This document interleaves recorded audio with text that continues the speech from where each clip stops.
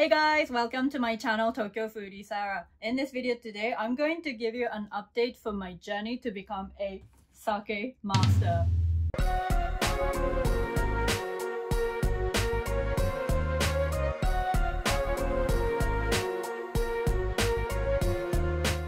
So you may or may not remember that back in June, I posted a video saying that I'm gonna be getting a sake certificate. I haven't been able to really update you on that. And I'll be very honest with you, there hasn't been much progress. And that is because, okay, I'm just gonna give excuses, but I think it was too much of an ambitious goal for me to balance YouTube, work, and you know, everything else that happened in life. Back in June, I did post that video and I did say that I'm gonna get the sake certificate. So I did flick through some of the pages. I did go through like the first chapter and then yeah, I just couldn't get my hands on to do it. But as you guys know, I posted a video saying that I am no longer a salary woman. Nowadays I'm doing like 3 days a week of like the service contractor thing. 4 days a week I'm doing like the YouTube stuff and planning for my future things. So now that I have time, I have actually started to work on this properly. By that I mean I finished reading through the whole book and I did look through some of the past questions,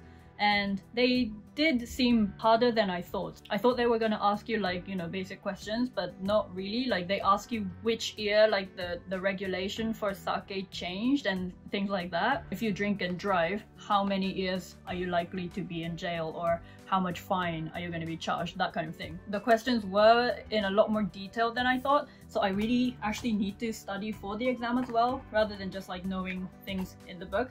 Well, that's also important, but you know, passing the exam is very important. So what I'm thinking of doing is that now that I've gone through the book, I'm gonna look through a mock paper. Well, I found just one on the internet, so I'm gonna like go through that and understand what they expect from you in the questions, and then go through the book section by section after knowing the sort of questions they're gonna ask. And for me to actually push myself, I will apply for the exam. It's gonna be next week. Sake certificate is from level 5 to 1. The highest level I'm allowed to take right now is 3.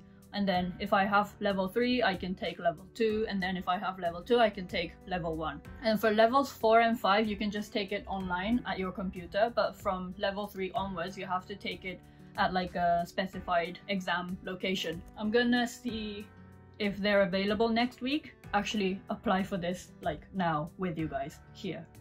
Okay, so I have registered to the sake certifications website, so I'm actually gonna be applying for the certificate. I think you can take it every day depending on where like which exam location you go to, because I used to study this in the mornings because you know, I feel like inputting information for me is better in the morning, so I used to do that. I want to take the exam in the morning as well, so I'll see if the desired location does like morning exams. Let's go see. Sake certificate. Oh, they have wine certificate and shochu, Japanese spirit certificates too. Yeah, but I'll do sake certificate 3, level 3. It seems like a lot of the locations only do like afternoon exams. If it's like an early afternoon, but then if it's like right after lunch, it will be like super sleepy, right? So I don't know, but maybe I'll be nervous so I won't be sleepy. Oh, the one in Shibuya does 10. Maybe I'll do that.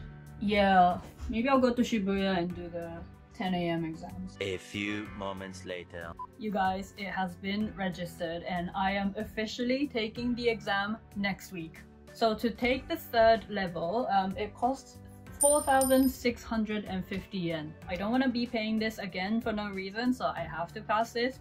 And to pass this, I need to get 70% correct out of 50 questions, 35 questions correct, which means I didn't make 15 mistakes, so I think that's still a lot.